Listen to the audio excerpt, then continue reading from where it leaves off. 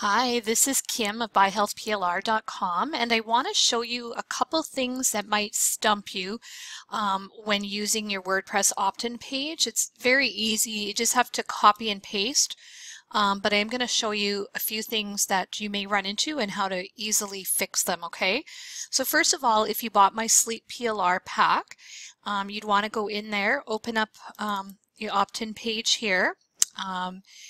So this will apply to any WordPress opt-in pages you may get from myself or other people.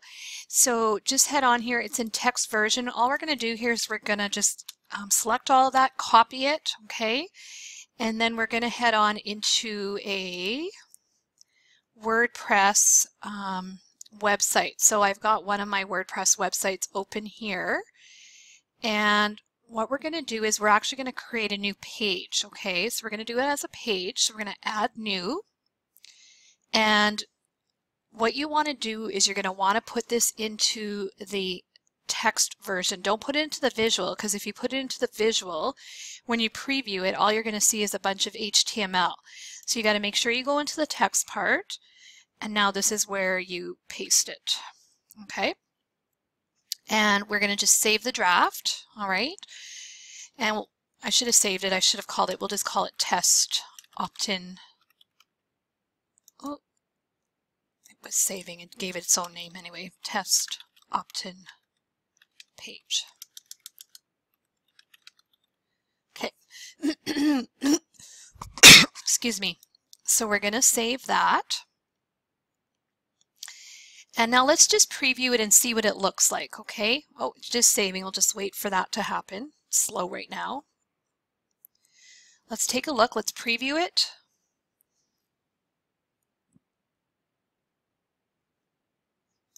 All right, so it turned out good. And the reason for this is because, and one thing I'd want to do is just fix, like I have to add my image yet in here.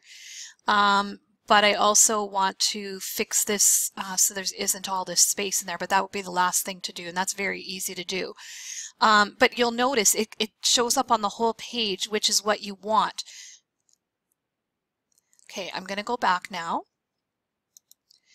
And part of it is my default layout setting is the wide page. However, if you have your default as a narrower one, you may find that it may look like this. I'm going to show you on another website of mine, if I insert this on another website, what it looks like. See, now I've gone into my other website, BuyHealthPLR.com, and again, I've created a new page, put it into the text part. Let's see what it looks like here. We're going to preview it.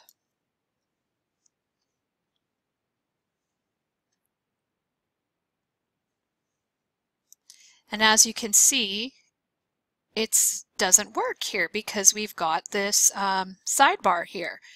All right, so it's an easy fix. So the reason for this is because I have my layout set. This is my layout where I have a sidebar on there. So what we need to do then, if we're on this side, is I'd have to go back in, go down here and change it to my layout. Right now I have it, this is the layout setting. I want to change it to the wide setting. Let's just make sure that it worked when I clicked on there.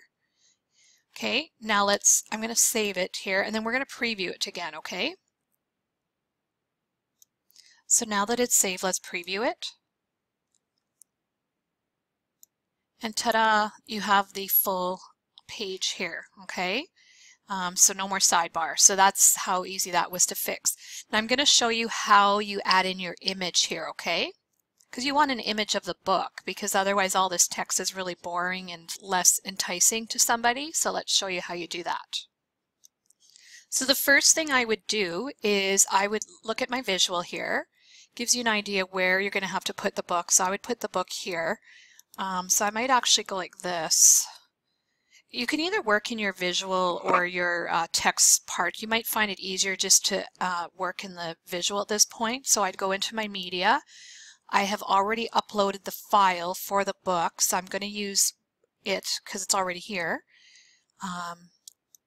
Okay, so here's the book. If you didn't have this already uploaded, which you won't, what you would do is go into your Upload Files folder right here, select a file, and then you would go into the PLR that you have purchased, and and find that file for that book. Here, I'll find it for you here. I'll show you how. Okay, so when you're in the media section of your WordPress, you just hit select files. I'm going to go into my PLR that I purchased.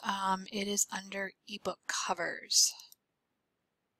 And that's where it is. So this is what I uploaded, actually, was one of these. Okay, you can pick whatever one you want, this one, that one, whichever one you want. So anyway, that's how it got there. So let's just go into here because I already have it there. So we're going to just click on that and we're going to insert it into the page. Now expect it's going to be huge, but we can adjust that once we have that in there.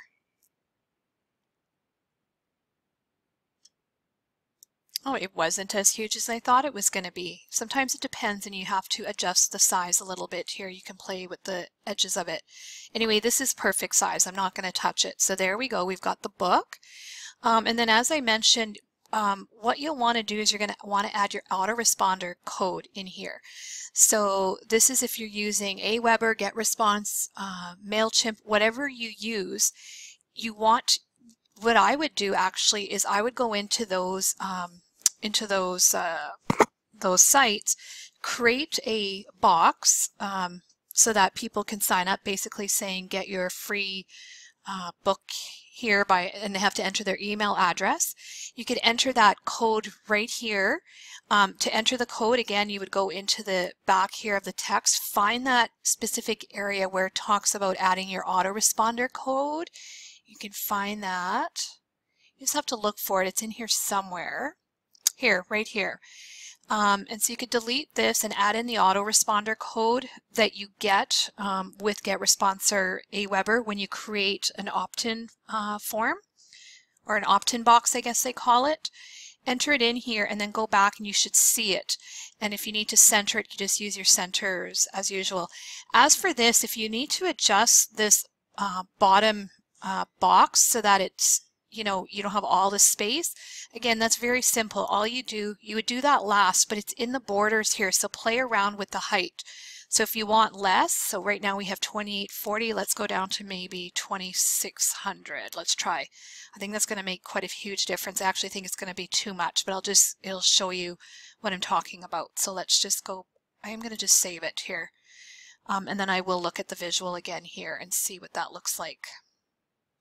All right, so now we would hit preview, okay, and we'll take you to the page. And as I suspected, 2600 wasn't enough, so you can see it's over there. So you just have to play with the numbers a little bit. So it has to be between what that starting number was. I think, what was it, 2800, and now I just did it at 26. So it's probably in the 2700 somewhere. So anyway, it's just a little bit of playing around with that height to get it looking much better. So that's easy to fix. It's an easy fix. I'm just going to backtrack for a second. When I mentioned about putting in your autoresponder code, that's the way you're going to collect the leads and the email addresses, and also how you're going to deliver, or how you can deliver the product. I mean, there's different ways to deliver it, but this is one of them.